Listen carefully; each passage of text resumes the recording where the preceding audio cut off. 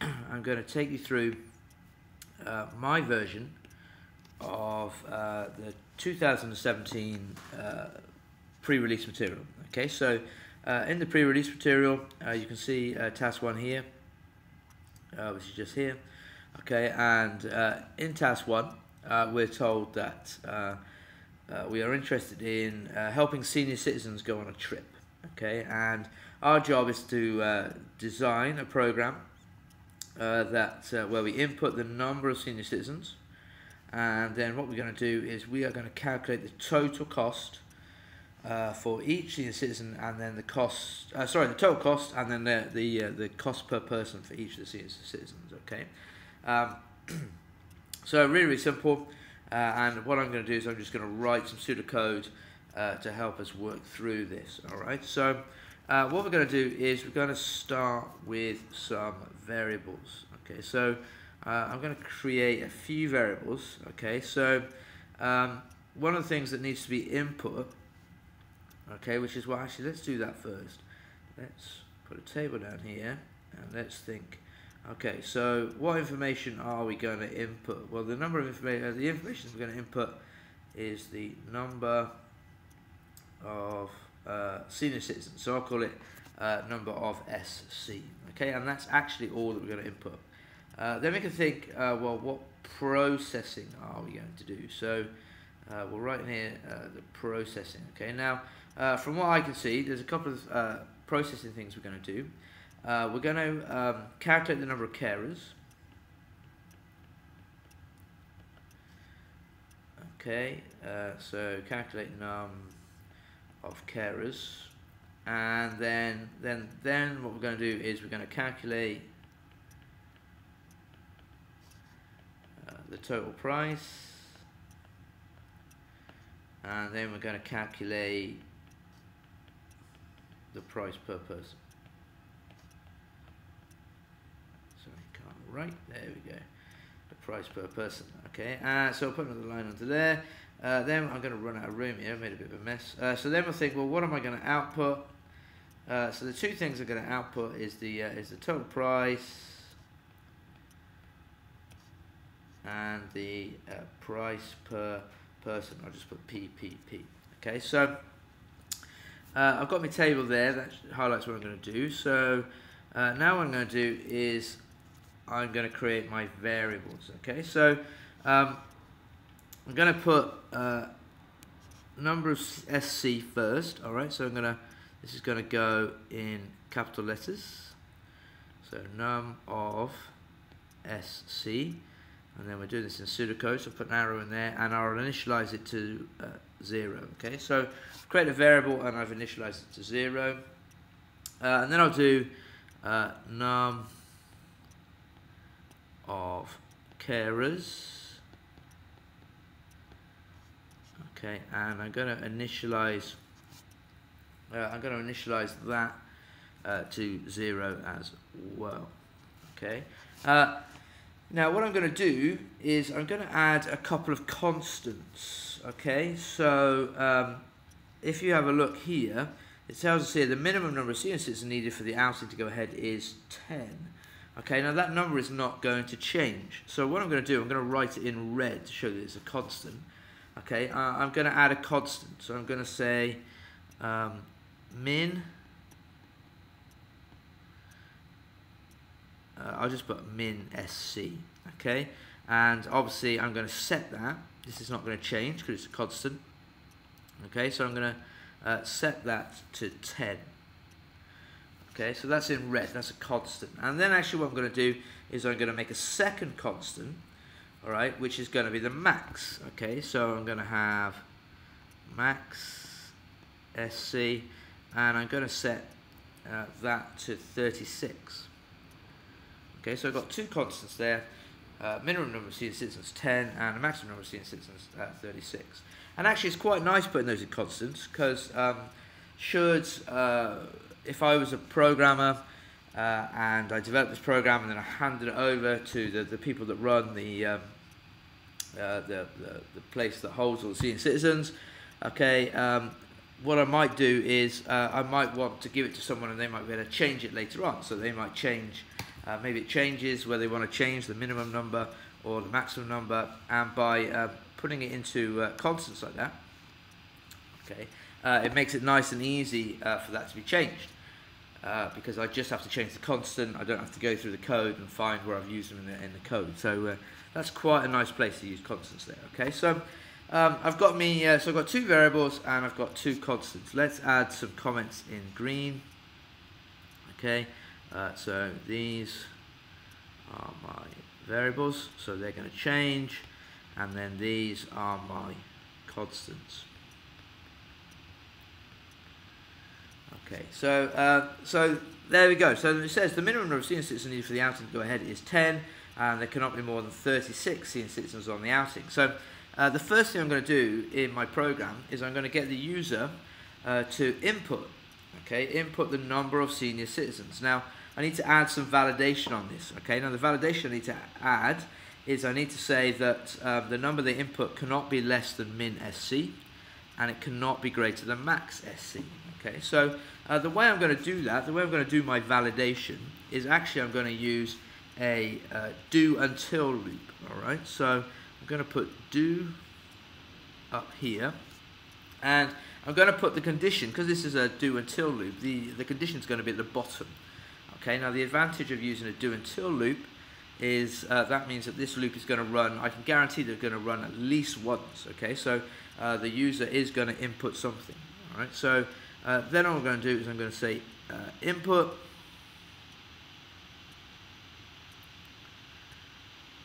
there we go, and num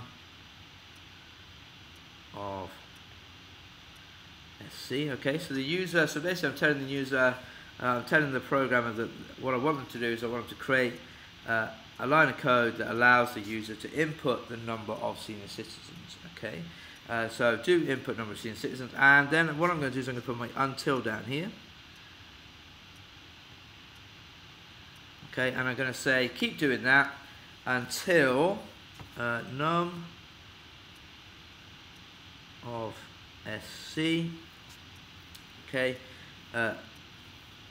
is greater than, and I'll use my red because it's a constant, min SC, okay, and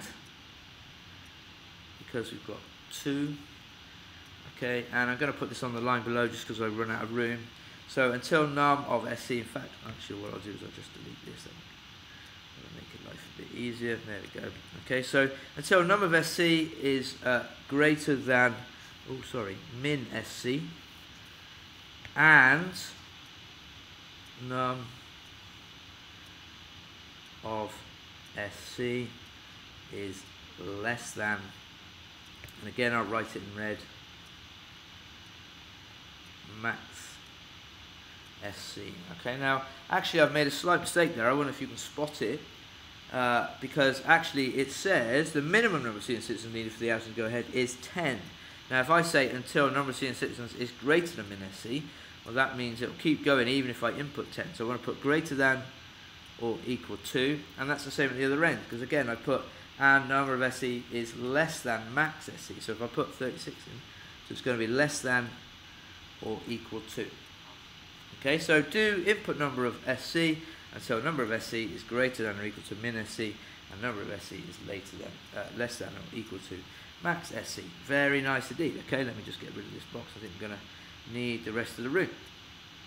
Okay, so what we're now going to work on, now we've done that, so we've got the user to input the number of senior citizens.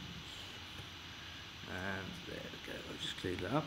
So now what we need to do is, it says a minimum of 2 carriers must go on the outing, with an additional carrier if more than 24 senior citizens go on the outing. So what I'm going to do in there is now I've got the input, they've input the number of senior citizens, so I'm now going to use an if statement. Okay, so I'm going to say if, and I'm going to say the number of senior citizens, okay, if it is, what does it say, a minimum with an additional carrier if more than 24. So if number of senior citizens is greater than 24, okay, that's actually another little constant I could make there, but we'll come back to that later. So if the number of senior citizens is greater than 24, what am I going to do? Then I'm going to put then. That's it. Apologise for my handwriting. Okay, and so if the number of student citizens is greater than 24, then what I'm going to do is I'm going to set the num of carers, and I'm going to set that to 3. Else, okay, so if it's not greater than 24, then I actually only need 2 carers. So I can say num of carers equals 2. Alright, and I don't want to forget my end if just here. Okay, so if we have a look, then let's just recap what we've done. Okay, so here again I'm going to mark it in green. Alright, here we are getting our input, and as well as our getting our input, we are doing some validation. Okay, here we're using some selection because we're using an if statement. So here's an example of some selection, and we're going to do some more selection in a minute. And of course, up here as well as having some inputs and validation, we've also got a loop. Alright, and be prepared in the exam to be able to maybe write these algorithms out. So you may have to, you may be asked to explain how you validated the number of senior citizens. Okay, so make sure you are able to do that. So we can carry on. I'm not sure if I'm going to have room. I may have to move on to another page. All right, but we'll use the blue anyway and carry on. So it says, carers do not have to pay anything for the outing. Work out the total cost. So now what we're going to do is we're going to work out the total cost. Okay, so we're going to need to use an if statement again. Okay, so basically what we're going to do is we're going to put another if statement in here, and we're going to say if, now I'm just going to say if the number of SC plus the number of carers. Okay, and basically if we look here, I'm going to use my red again, it says if there are 12 to 16 people. Okay, so all I need to do is I'm just going to put if the number of senior citizens plus the number of carers is less than or equal to 16. Alright, then what I'm going to do is I'm going to work out the cost. Okay, so I'm going to put my then in there, like so.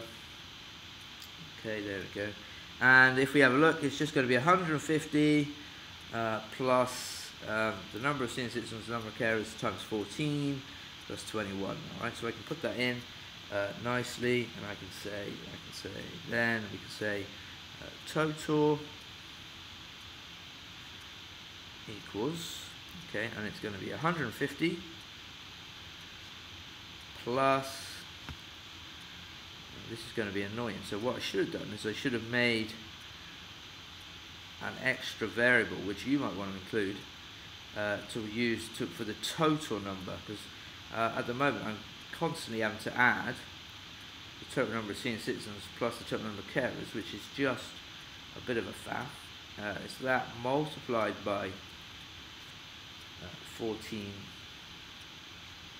Okay, so that works out that bit, and then it's that again plus, and then I'm going to have to write that again. This is why I should have had an extra variable, shouldn't I? Okay, it's going to be the num of SC plus the num of carers. Right, and this time it's going to be multiplied by 21. Okay, and I'll close that bracket, and so I've got total equals, now look what I've done there. I shouldn't have used an equals there. Let me write that L back in. Right, that should be an arrow there. Okay, so I've got total equals 150 plus the total number of people coming, basically that's what I'm adding together here, times that by 14, plus again the total number of people coming, and times that by 21. Okay, and that works out the total.